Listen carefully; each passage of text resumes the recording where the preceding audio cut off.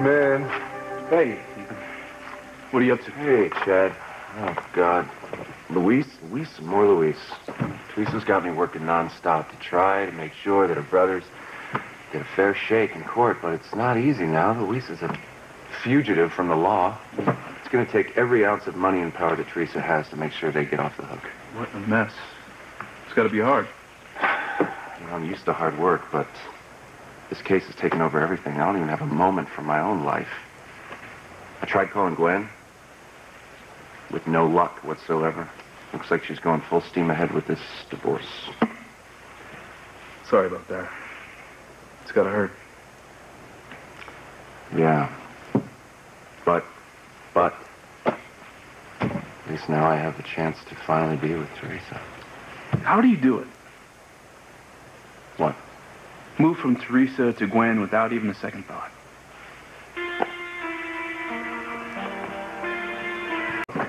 It's not like I'm going from Gwen to Teresa without a second thought, Chad. Looks that way to me. Chad, you know how this thing has been driving the three of us crazy for years now.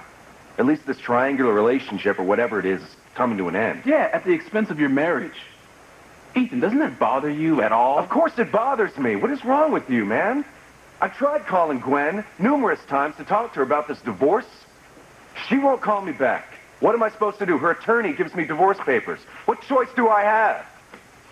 And I still love her. Yeah, but you love Teresa more. I mean, the only reason you're with Gwen is because of your wedding vows. But I guess they don't mean much, do they? That's not fair.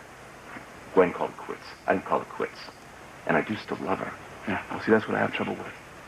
You being in love with two people at the same time. You think I planned this? My heart went its own way, Chad. What can I say? I get different things from two different women. That's the way it happened for me. I'll tell you what, you are right about one thing, Chad. I love Teresa more. I've been legally bound to Gwen for so long, but yeah, my heart's always been with Teresa. Okay, Chad.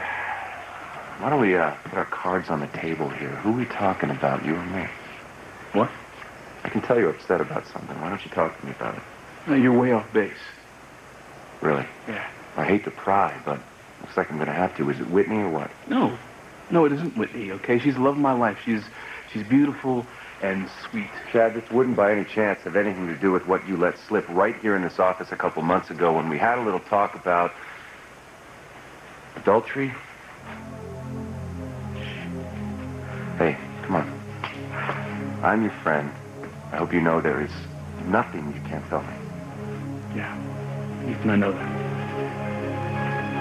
Come on. It's just makes me feel so dirty. Okay, but I know I should talk to somebody about this. You're right. There is something going on.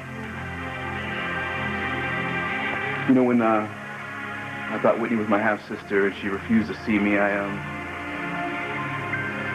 met someone else. Someone who became very special to me. But it's not love. God, no, it's not. The problem is, Whitney came back into my life, and I tried to break things off with this person, but I can't. And I'm stuck. And I am so scared Whitney's going to find out.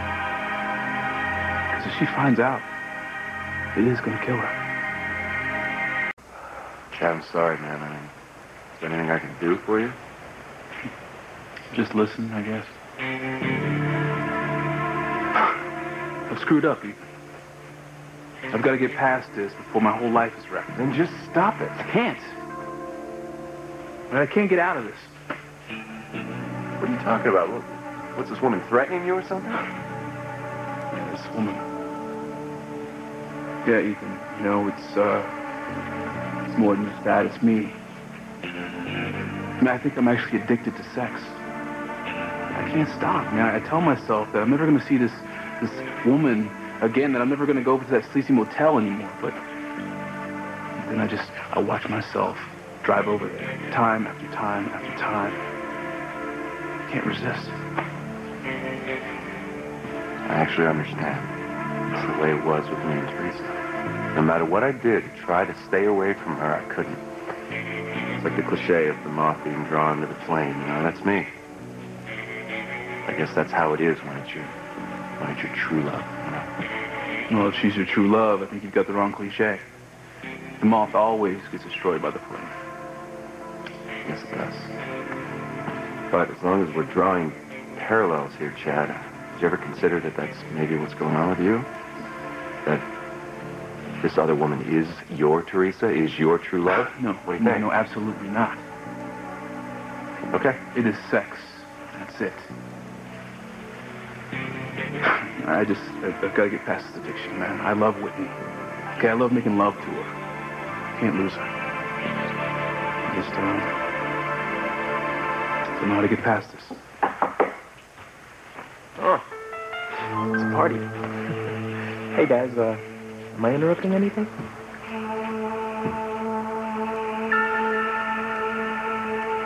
Okay, sounds good. I'll talk to you soon. All right, bye.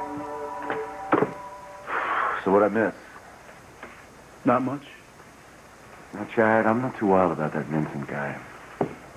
Aside from the fact that he works for the tabloid that ruined my life, something strange about him. I don't trust him. You feel that way? No. Man, I don't think about Vincent at all. Look, I got to get going. Look, all right? hey, one piece of advice first. Yeah, what is it? I almost lost Teresa for good.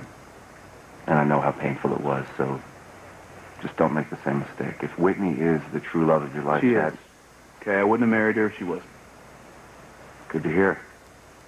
Then get rid of this other woman. Trust me, it's not worth it holding on to her. I understand what you're saying. I only wish it was that easy. And I only wish it was a woman.